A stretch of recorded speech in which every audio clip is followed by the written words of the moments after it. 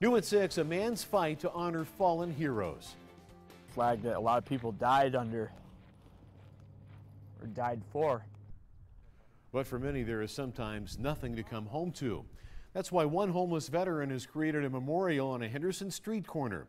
13 Action News reporter Masa Saidi tells us about Lucas PAYTON and his mission. On an empty field by a dead-end street.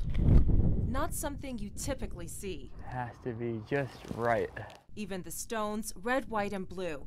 But this mountain of dirt, So I could look out this nice ocean view of Vegas, is a place of purpose for its creator, homeless veteran Lucas PAYTON. So I got a veteran over there, he's about to get housed.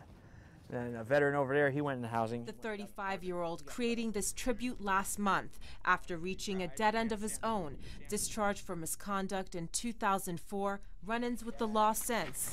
A lot of heroin addicts, a lot of meth out here. PAYTON is hoping to draw attention to the plight of our veterans.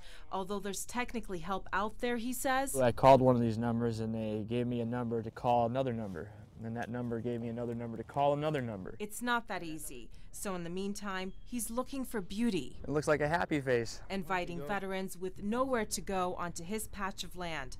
Others stopping by to bring him food and water as he holds his ground until his mission is complete. You don't have to be here. Somebody could help you get a house. Why don't you do that?